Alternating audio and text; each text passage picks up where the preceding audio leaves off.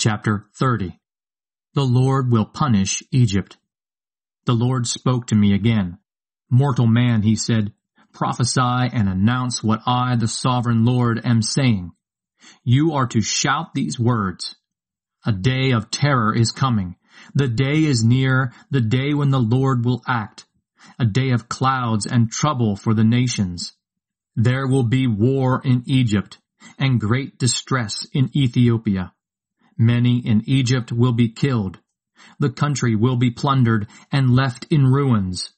That war will also kill the soldiers hired from Ethiopia, Libya, Lydia, Arabia, Cub, and even from among my own people. The Lord says, from Migdol in the north to Aswan in the south, all Egypt's defenders will be killed in battle.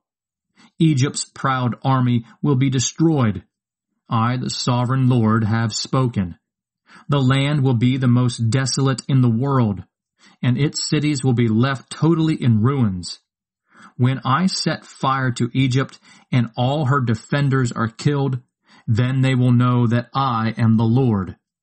When that day comes and Egypt is destroyed, I will send messengers in ships to arouse the unsuspecting people of Ethiopia, and they will be terrified. That day is coming. The sovereign Lord says, I will use King Nebuchadnezzar of Babylonia to put an end to Egypt's wealth. He and his ruthless army will come to devastate the land.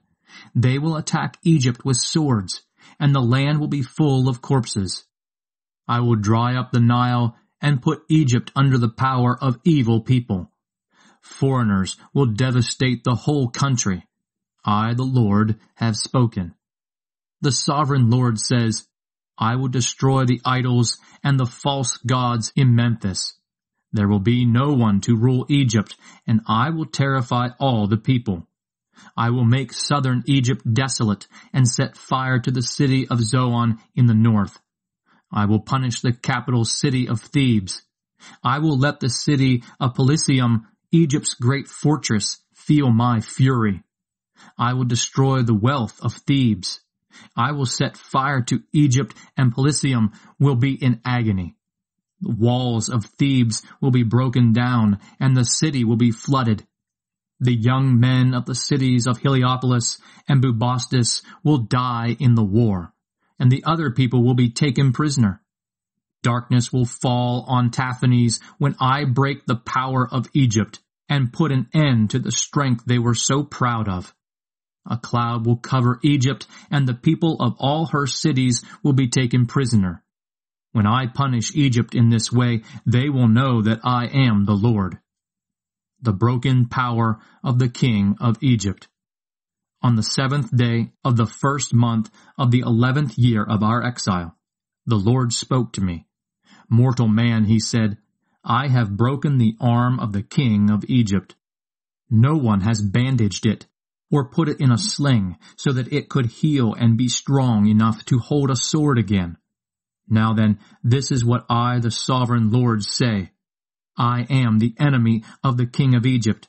I am going to break both his arms, the good one and the one already broken, and the sword will fall from his hand.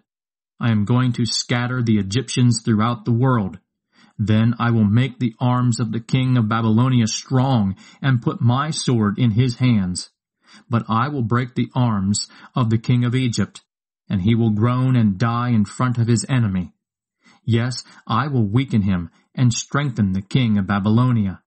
When I give him my sword and he points it toward Egypt, everyone will know that I am the Lord. I will scatter the Egyptians throughout the world. Then they will know that I am the Lord.